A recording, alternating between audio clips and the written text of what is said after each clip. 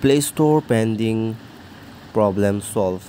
How to fix Play Store pending problem solve.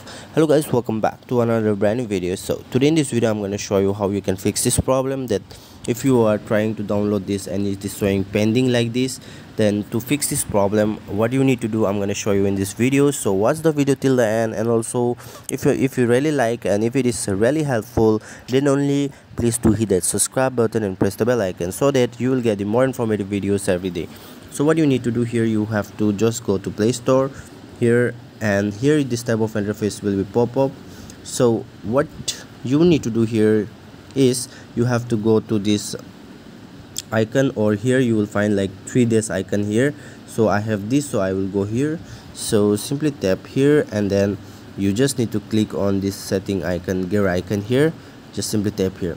So this type of interface will pop up. So if you are clicking on these 3 days on the top left corner, then you will find the page, this page directly here.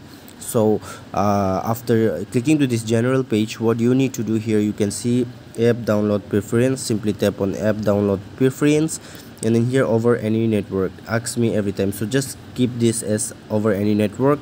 Click on done option. Now here you can see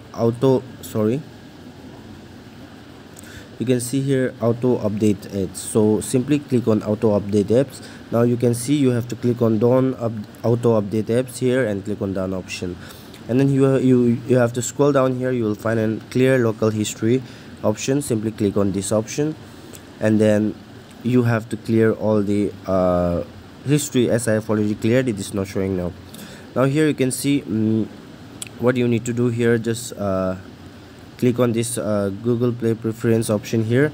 Simply tap here, and this type of interface will pop up. So you need to click on this clear wishlist. Simply click on clear wishlist, and then click on clear option. Okay, wishlist cleared.